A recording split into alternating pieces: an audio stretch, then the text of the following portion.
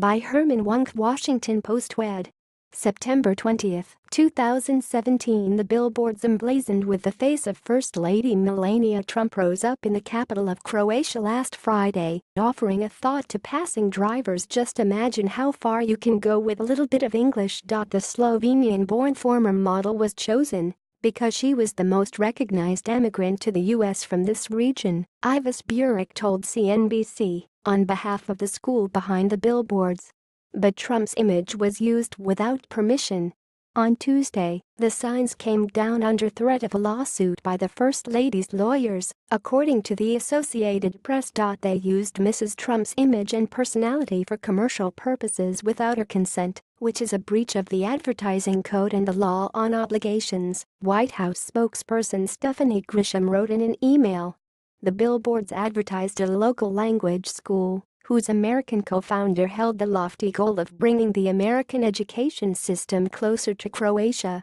15 weeks of an advanced general English course cost 1,960 Croatian kuna, about $384, with more expensive courses such as English for the EU. The signs, which used an image of Trump from her speech during last year's Republican National Convention in Cleveland, were not meant to be political, said Buric. People can have all sorts of opinions about Melania Trump, but they cannot deny her the success she deserves and her knowledge of English, Buric told local media, according to The Telegraph.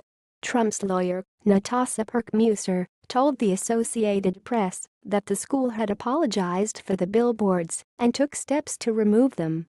The school did not immediately respond to a request for further comment. Others have also sought to capitalize on Melania Trump's fame. In neighboring Slovenia, her name and face has been used on honey jars, cakes, high heels and even a Christmas tree last December, according to the Associated Press.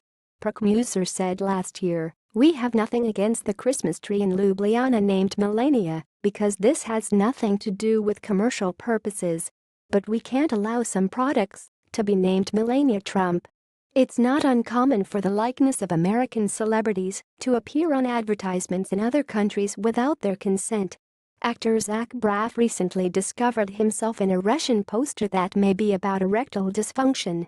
The Croatian school's spokesperson thought the message of the signs had been lost. "We are very sorry that the billboards were misunderstood as something intended to mock the U.S. First Lady," Buric said.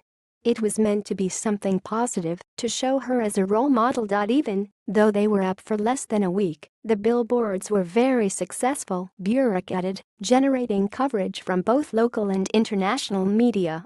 Born Melania Genevs, Melania Trump worked in Milan and Paris before she came to the United States, where she met her future husband in 1998.